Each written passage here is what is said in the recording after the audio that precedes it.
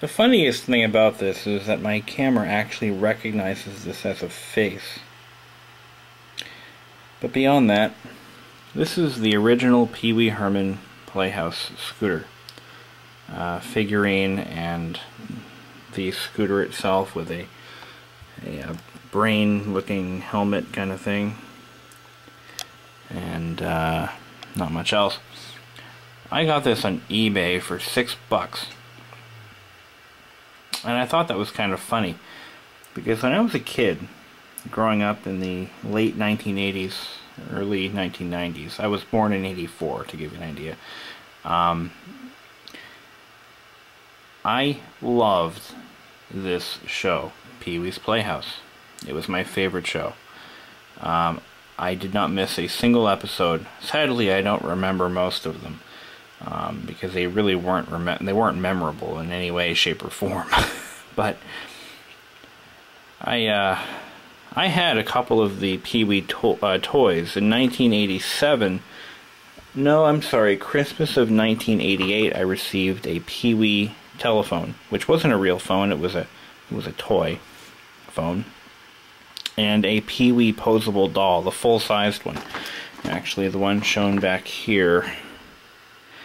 And there's actually, you know what? That wasn't a Pee-wee phone, idiot. That was an Inspector Gadget phone. Anyway, I had this doll. I had the full-sized Pee-wee doll, and my mom told me, "Don't play with it. You'll ruin it, and it'll be worth all kinds of money someday." Oddly enough, that doll is worth like $20. Probably less than she paid for it. But long story short, I have long lost that, and it got lost in a move or something. It was in my stuffed animal pile for many years, and I haven't seen the thing since at least the early 90s when it disappeared. But anyhow, I had this full-sized figurine. I didn't have any of the other toys, and as I just remembered, that phone was not a Pee-wee phone. It was an Inspector Gadget phone. But anyway, here are the other, this is the full playset that, if you can find it today, is actually worth something. It includes the Playhouse set, no, it didn't include all the toys. I think it came with the scooter and potentially Pee-wee himself. But other than that, you don't really get much with that. Of course, this is Terry, which is a pterodactyl, and this was Billy Baloney. And he had one figurine, oh there it is, Randy, who for the longest time reminded me of Andy Richter, which I thought for sure that's who it was based off of, but it wasn't. Interesting. Cherry, which growing up I remember a lot of Cherry knockoffs. In fact, my sister had one. It was pink, and it wasn't really a full-sized one. You could sit in it if you were a young child, but it looked a little bit like Cherry. And but anyway, the sad thing is, my favorite TV show as a kid was canceled in 1991, I think, after the scandal in the movie theater. Now, you gotta realize that as a kid, I didn't know what he did. I had no idea, and I had no clue that what he did was so, inappropriate. First of all, my parents didn't really tell me what he did. I didn't find out until years later when I actually found the news article and read it myself. But he was basically in a movie theater, and it was an adult movie theater, and he had done some inappropriate acts upon himself that aren't conducive of a figure in the children's television industry. That is probably the most politically correct way I could put it. If you're not sure, look it up on your own.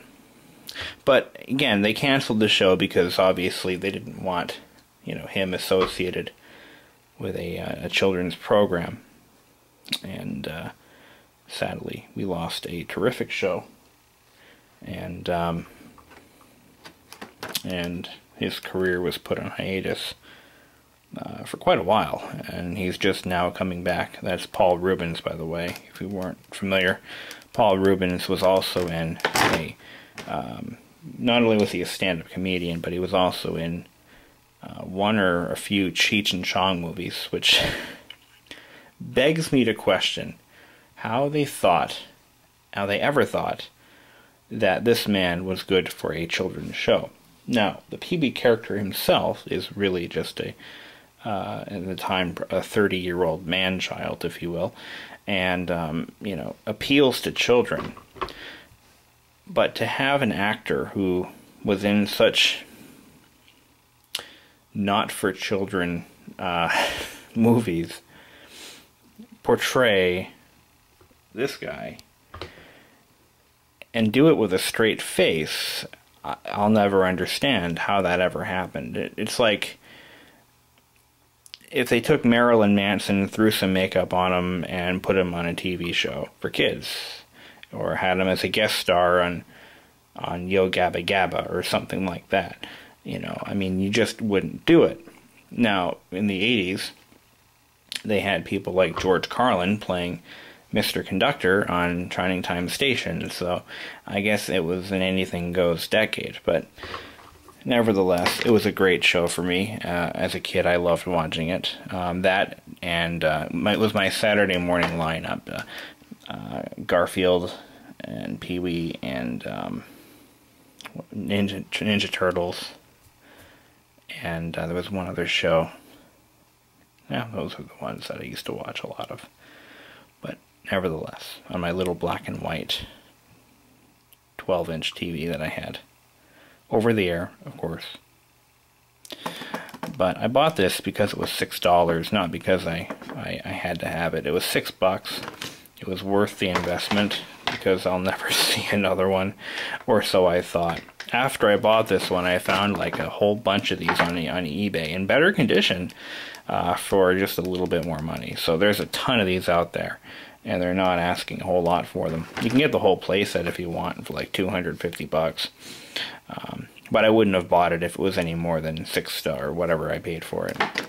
But the packaging's a little curled. But anyway, I'm never going to open it.